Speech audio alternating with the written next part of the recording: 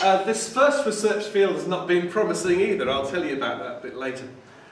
So word games, lexical organisation. We're thinking about links in the mind between words. Here's one for you. Plane, breathe, balloon produces a word beginning A and 2 letters. Easy one, isn't it?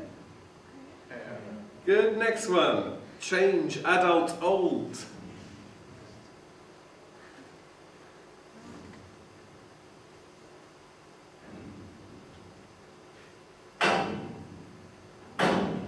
B-E. Yes? Become. That's right. Very good. Become. Wind, candle, whistle.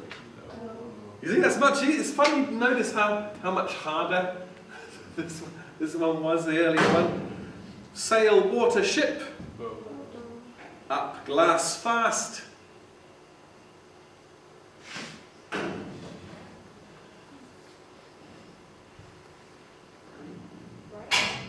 Yes, break.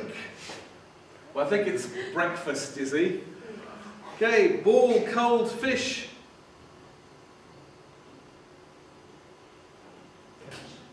Catch it is, yes, catch. Religion, priest, building. Church, so someone's very good. It's interesting, some native speakers are better than others at this, and I wonder why. Obviously it's not to do with language proficiency if native speakers perform differently. Right, anyway, back to the research. Have a look at this. I'm going to describe a metaphor. Do you understand metaphor? A metaphor for language learning. What we have is a network. All these points are nodes. These are lexical items, they're words, and the lines between them, they are links between the words.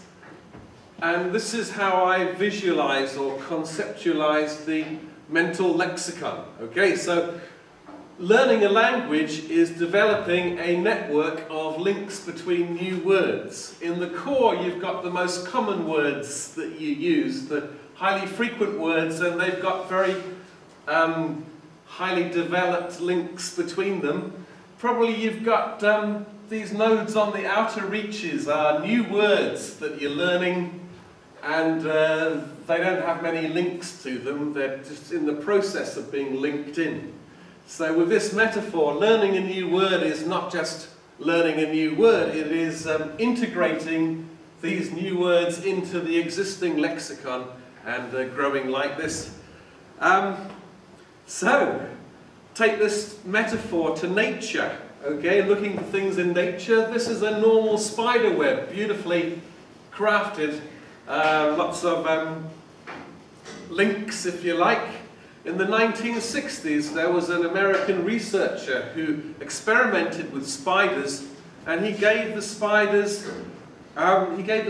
different kinds of drugs, and noticed what kind of webs they made. They had one which was caffeine. This is what happens to a spider who's had a bit of coffee. The networks are disrupted. This one is speed. This is marijuana, which is done really well. It's just the top bit, you know, like I said, I'll do it tomorrow. You know, sleeping pill is really just drawn a couple of things and then fallen off. Okay, so this is my alternative L2 proficiency donut. So these skills, listening, speaking, reading and writing, they act on lexical networks which are at the core of our language learning system. I put grammar in here just in case anybody's going to get angry and put up their hand and say, what about grammar? I put it here. It used to be a bit larger. I've made it smaller for this presentation because my tool has changed. Okay, so what have we got? Oh, by the way, talking about vocabulary and grammar, vocabulary mistakes are usually more serious than grammar mistakes. Just in case I have any doubters here, any grammar fans, get ready for this. So when Kentucky Fried Chicken opened some restaurants in China, they translated their slogan, what's this word? Finger. Finger licking good into Chinese. It came out as, professional translators in China, I call this a vocabulary problem, it's not a grammar problem. Anyway, back to word association. So word webs and language learning. So the network of words in our brains lose power when we stop using a language for a long time, e.g. university vacations. I don't know, students here, teachers here, after 2 months they come back after a holiday, and my students anyway, their level of English has gone right down. And the reason is because the network is not being used for a long time. So the links between the words are becoming a bit fuzzy, losing dynamism, losing quality even, definitely losing energy. Also, they lose power when we get old. If you ever speak to an old person, even in their first language, around about age 80, 90, you notice that their speech is not what it used to be. We can explain this using our metaphor of word webs. But you have a very good chance of acquiring a large English vocabulary if you're a student and if you don't drink too much coffee, okay? There's one other dimension to lexical competence which I wanted to talk about. I talked about size, the number of words you know, and the organisation, the links. Also about word recognition. Some people say this is a dimension of competence in an L2. And how good are you at it? Recognising a word that's seeing, also hearing. Pardon me. So, find a 5-letter word in this string. Are you ready? I'll give you a short time. You're going to see a string of letters and there'll be a 5-letter word in there. Ready, go. Oh, you're pretty good, aren't you? Have to go faster. Ready. You're too good. Have to go even faster than that. How can I do the next one? Okay, word recognition 3. Larry's. Oh, nice. A friend of mine did some research into this and found that lower level learners, their word recognition ability is lower than higher level learners.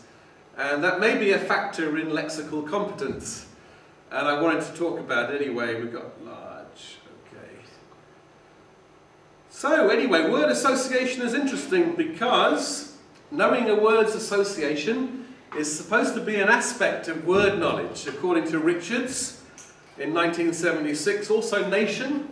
Have you heard of Paul Nation? He's the #1 most famous researcher in L2 vocabulary, very good speaker too, from New Zealand originally. So, and gains in L2 proficiency have been assumed to be measurable by the number and type and strengths of associations produced, according to those researchers. But one particular research I was interested in by Cruz, Pankhurst, Sharwood, Smith compared scores on a word association test with proficiency, and they concluded, well, contrary to the expectations raised by earlier studies, we find that word association tests do not show much promise for the specific role created for them in L2 research. I spent the last 6 years checking to see if this is true or not, and I'll tell you about it. In their research they used computer software where they display the keywords here, that's all the stimulus, and you type your response into here. While you're typing, the timer stops. You get 30 seconds per keyword. This is a keyword. You've got 30 seconds to type and enter as many responses as you can, up to 12. Okay, this is the tool. We're using this tool over and over again for the last 6 years. Had lots of fun. You put a whole series of keywords in, and the subject will work on it, type in lots of associations, and you get them on a text file at the end. So anyway, the conclusions of the 1987 experiment of Kruse, they said there is no difference between native and non-native speaker performance, and therefore no link between word association test performance and proficiency, and therefore organisation is not part of lexical competence according to their research. And they found the highest correlation between proficiency scores, those are the language tests, and word association test results was with the number of responses, not the quality. And a test-retest, they showed that non-native word association test performance is random. A subject will take a test 1 week, and 2 weeks later do the test again. Completely different performance, they said. And they said word association is just for measuring socio-cultural knowledge, not part of lexical knowledge at all, they concluded. So I did this test again. I made my own test, and it's called a multiple response test because you can enter up to 12 responses to one keyword. And I'm going to talk about the method, the results, and some qualitative analysis and some conclusions.